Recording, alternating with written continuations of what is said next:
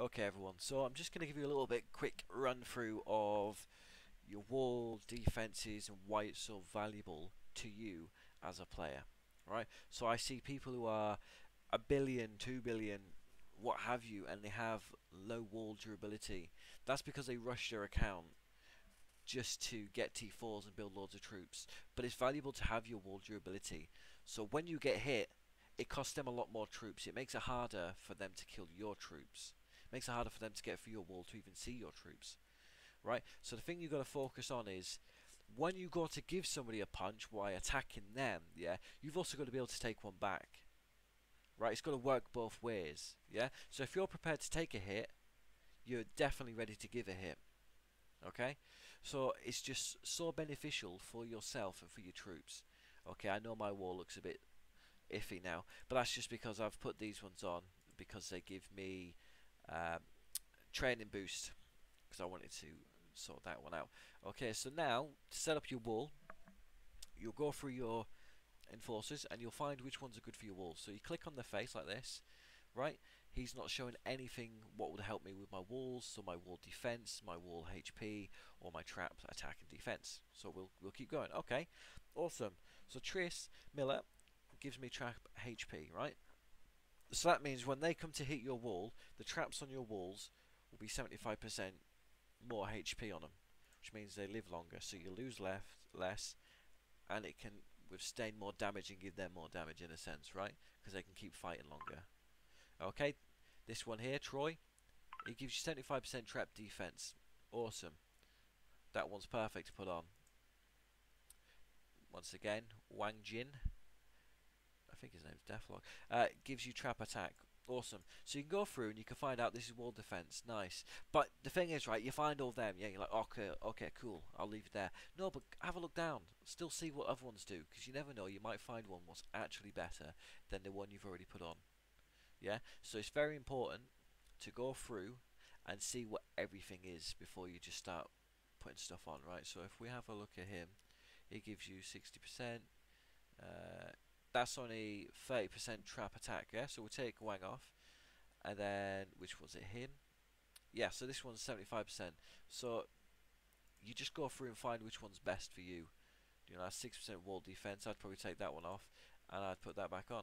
You know, because that makes your wall even stronger. Especially the fact if you're building a big wall to take a hit, you might as well have more defense on it. Okay, especially like this one here. This one gives your mortar cars more attack and defense, right? But I wouldn't really put that on your wall. And then always add your weapons, guys. It's so valuable. And unlock the last one. Why not? It benefits you. So you go through, you click the eye, you see which one's going to benefit you, and then you just choose whichever one you want on. You know, you can just whack your favourite ones on if you really wanted to. You know, but you can read into it, and I recommend looking into it more, seeing what it actually gives you. You know, getting all your buildings up to 25, I really recommend it. Do you know, for more defense, is it Diamond Labs will do this? I don't think it is. No, it's a crew attack. Is it hospitals? The hospitals give you crew HP. Which one is it? One of them give you, might be training center, defense. Yeah, so if you do loads of training centers, you get extra defense. So when you get it to level 25, you get plus 10% defense. Right, so depending on what buildings you have, depends on how much more it protects you. Yeah, so when you're just trying to defend, more training centers could be better for you in that sense.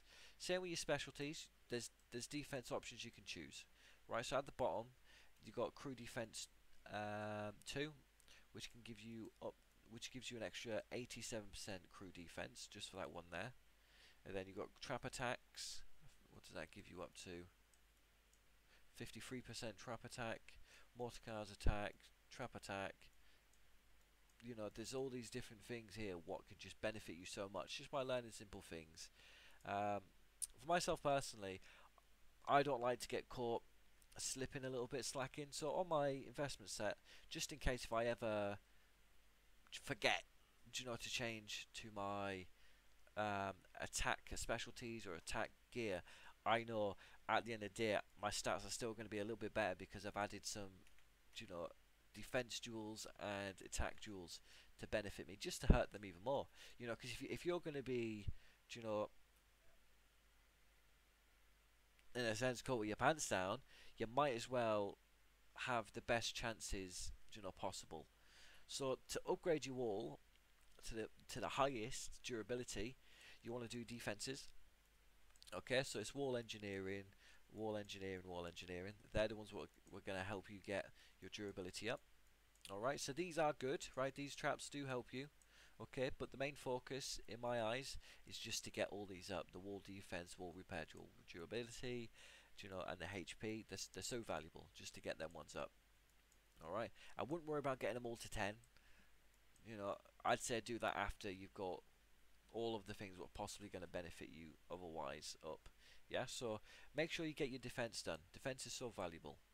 Okay, look into your investments, look deeper into them, see what they can actually benefit you wise, because everything is important. Every single thing on this game has a purpose and it benefits you in some sort of way. Yeah, it's just everything benefits you. So just have a look into it, look into your enforcers, look into your equipment, look into your jewels, just look into everything. Dig deep into your account, because this game has so many ins and outs what you couldn't even believe. There's so many little niche information surrounding this game and nobody will tell you them. Nobody. You've got to go looking for them. Little Easter eggs.